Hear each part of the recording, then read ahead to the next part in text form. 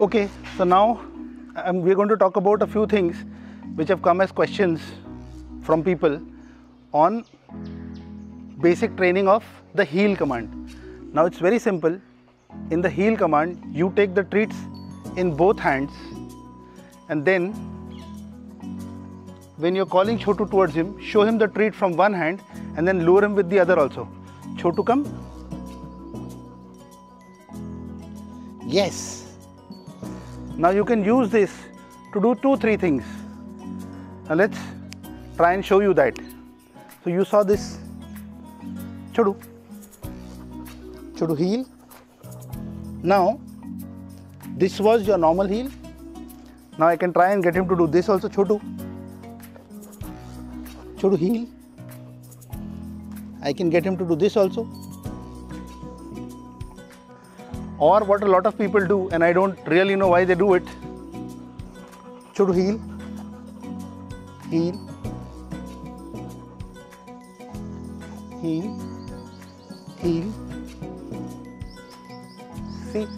So when you get the dog to walk under your feet, though I don't understand why people do it, but that's how do you train them. So we are trying to get Chotu to do the place command again. Chotu, place. Yes, good boy. Now I'll try to move away from the spot and try to see if Chotu goes to that place.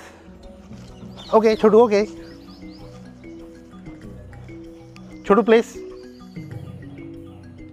Chotu, place. Place. Yes, good boy. Okay. You see, I'll move away from the place. Chotu, place. Place. Yes, good boy.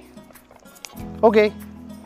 So I'm trying to give him the release command so that if I'm not even close to the place, he will go there and he'll wait for the release command. Chotu, place. Place. Yes, okay. So he'll get it. It's a bit difficult, that's why we'll do this in 2-3 sessions. So we'll try again. Chotu, place. Chotu, place. No. Okay. Chotu, place. Chotu, place. Place. Chotu, place. Chotu, place. Chotu, place. Chotu, place.